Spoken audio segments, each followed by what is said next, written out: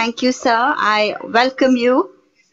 I would now like to request the Honorable Prime Minister to unveil the logo and theme of India's presidency by pressing a button. India, home to 1.3 billion people, is a confluence of religions, traditions and customs. A thriving global center of technology and the world's largest democracy. As one of the oldest civilizations in the world with a rich cultural heritage and diversity, and as the fifth largest economy in the world, India is proud to assume the presidency of G20.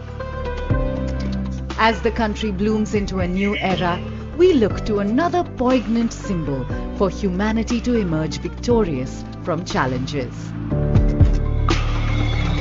The lotus, the national flower of India, represents our history and culture and symbolizes spirituality, fruitfulness, wealth and knowledge. And that's the inspiration for India's G20 logo design.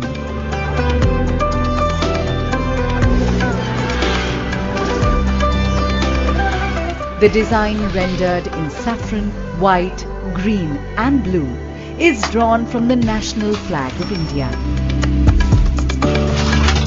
The 7 petals in the logo signify the 7 seas and the coming together of 7 continents at G20 India 2023. Sitting above the lotus is a representation of the earth, reflecting India's pro-planet approach to life and seeing the world as one family. From this, we derive the theme for G20 India 2023, Vasudhaiva Kutumbakam, one earth, one family, one future. A theme that brings the G20's focus on shared global growth, while being in harmony with nature.